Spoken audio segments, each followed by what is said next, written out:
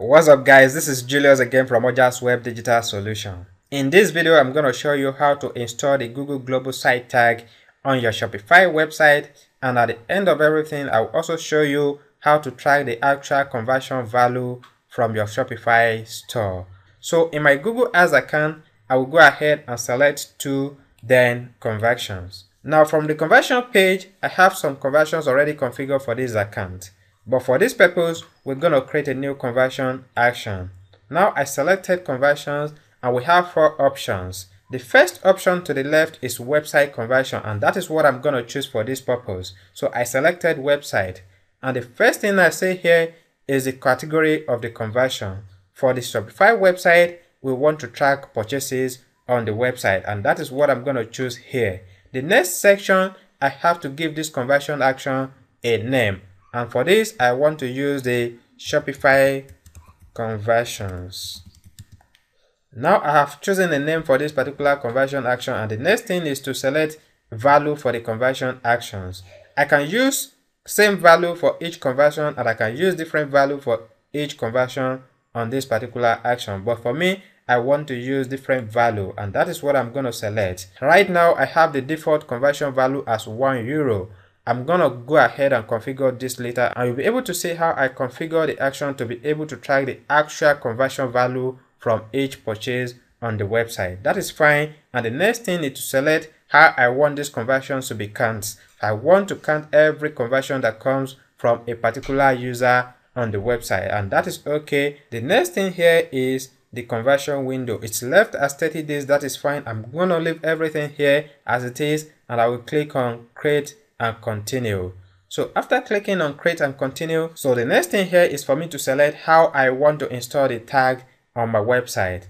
I want to install the tag myself, so I will go ahead and click the first option to the left. Now I selected that. I will leave it as HTML, and I will choose the install the global site tag on the website. So this is the global site tag. I'm going to go ahead and copy this tag and head over to my Shopify website, where I will install the global site tag before I continue to install the conversion, which is the event tracking code. Right now I selected this code, and I will right click and I will copy it. So we are done here at the moment, but that is not the end of the setting in our Google Ads account. I will go straight to my Shopify website now, where I will install the global site tag. Right now, this is my Shopify website. I want to install the code on. So the next thing I will do here is I will go to my online store. From my online store, I want to select the theme. So from the theme page, I will go ahead and click the small drop down here and select edit code. Now I selected edit code. I will allow the page to load. Once the page is fully loaded, I will go ahead and look for theme liquid. Theme.liquid. So as you can see, this is the theme liquid. It's also open on my dashboard, but if you are coming for the first time, you can go ahead and use the search option here and select the theme liquid.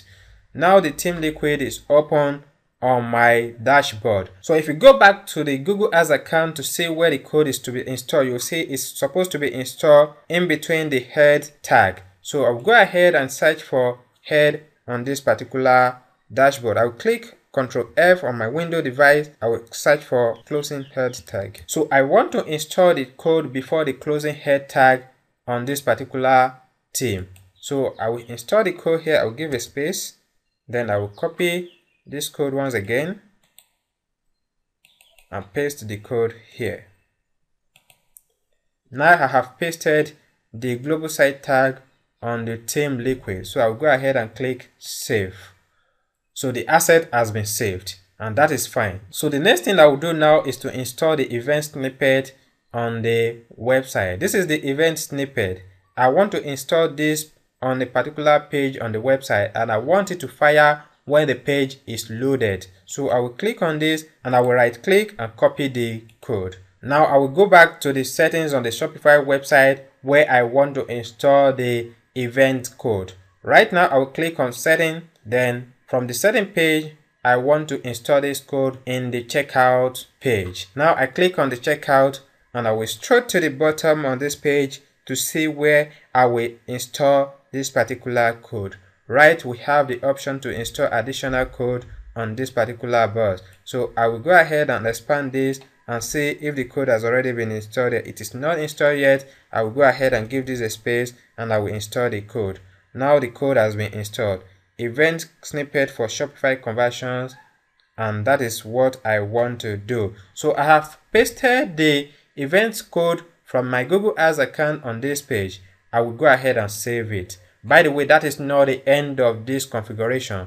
Right now, we have the setup to track conversion value as €1. But for me, I want to track the actual conversion value. But the interesting thing is, I want to track conversion value excluding tax and the shipping rate, because those two values are different from my actual conversion value. So I want to track the actual conversion value excluding the tax and the shipping rate. So I have a code snippet in my notepad, and I'm going to copy this particular line of code and paste it in the event tracking snippet. So I copy the code and go back to the event installation page, and from here you see the value as 1. So I will replace everything in this line with the code I just copied from my notepad, and I will go ahead and click on save.